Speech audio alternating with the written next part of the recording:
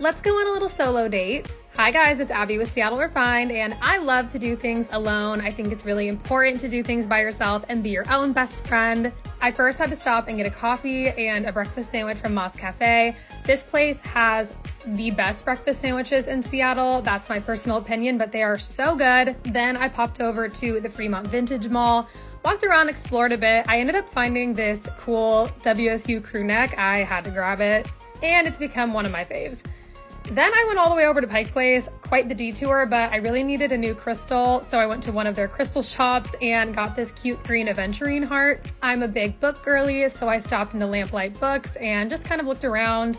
Then I always love to end doing something sweet, so I went to Cupcake Royale and got a little treat. If you ever feel weird about doing things by yourself, just remember that no one is paying attention to you as much as you are, so go out and have a good time all by yourself.